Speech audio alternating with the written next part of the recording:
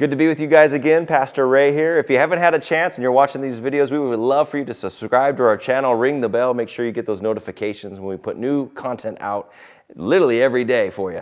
Our verses for today is from the book of Philippians. We're going to finish chapter 1 now.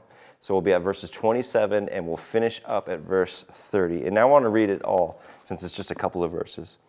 Only let your manner of life be worthy of the gospel of Christ. Oh, that's so good. So that whenever I come and see you, or am absent, that I may hear of you, that you are standing firm in one spirit. Once again, Paul is at his favorite church in the Philippian church, and he's like, I want you guys united. How many churches have you been a part of, or even a part of like right now, where you're like, I don't sense unity within this body? Or within this church, or within a church I had in the past. That is not the mark of what a Christian church should be and look like. It should be united together, but it has to be united together under the correct Jesus and the correct gospel. Amen? All right, so that I may see you when I am absent, that I may hear of you, that you are standing firm in one spirit with one mind, striving side by side for the faith of the gospel.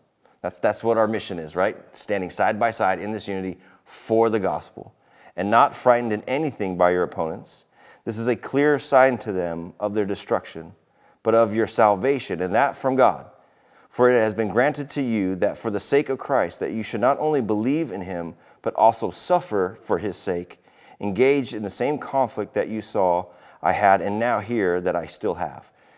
Lots going on here, and for the sake of our devotion, don't necessarily have a chance to literally go through everything, but there is one thing in here that really kind of stands out to me. But it doesn't really stand out to us a whole lot. I mean, we could read our whole Bible and we can catch this theme that I just read about and miss it. It wasn't long ago that my family and I, this was before COVID, we got to go on this tremendous vacation that my wife Sarah put together for us, where we would go to Glacier, and then we went to Yellowstone, and then we went to the Jackson Hole, Wyoming, and the Grand Tetons, and it was wonderful. In fact, this is where I got this shirt, and I love wearing it because this literally was one of my favorite places to be at on that vacation. And Wyoming was just gorgeous and beautiful, and so I remember being in the shop. I'm like, I got to get this sweater, and it was a killer deal. It was $5, and when I saw it was $5, I'm like, we got to just like buy the whole rack. And Sarah's like, you can't wear that shirt. I'm like, well, why not? It looks great, doesn't it? And I know you're watching on video and you're thinking, it looks great on you, Ray. Great color. She goes, Wyoming is spelled wrong. I said, what?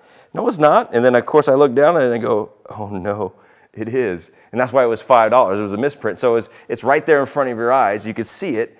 And it just didn't process. It just didn't connect. I saw it and it didn't process. And there's many times in the scriptures we will see a constant theme hitting us. It's there, but you don't see it. And especially in the American church.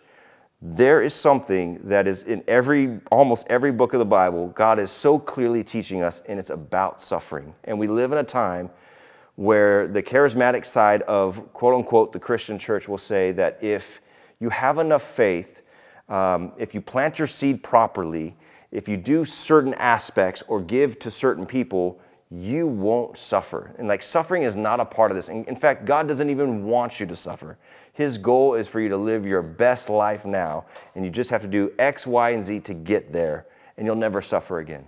And friends, that is just a lie. That is not from scriptures. And what they do is they pull these health, wealth, and prosperity type verses out of context.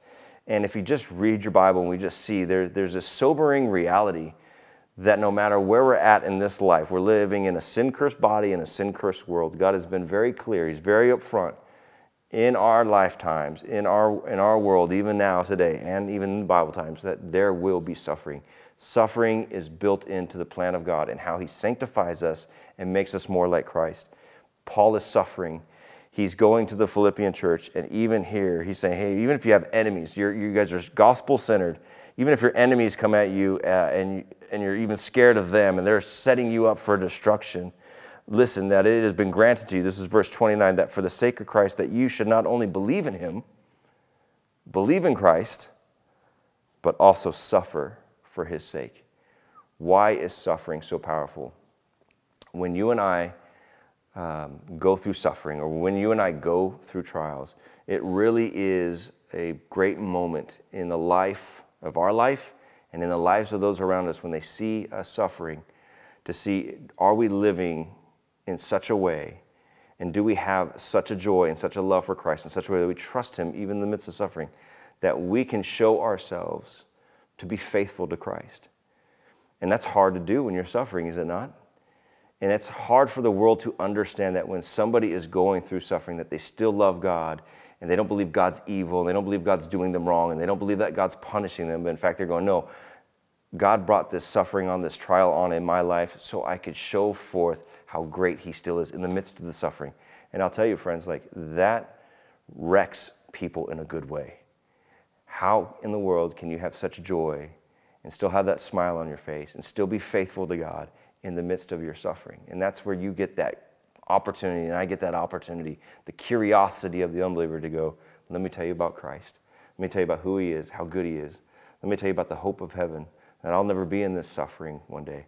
Let me tell you about a sin-cursed world and a sin-cursed body and what Christ has done through the cross and the forgiveness of sins. So it just paves the way for that. So suffering builds us up, but man, it is one of the greatest evangelistic tools that God uses in our lives in this world. So let's not let our suffering go to waste. Let us glorify God in and through it. Until we meet again, guys, God bless you.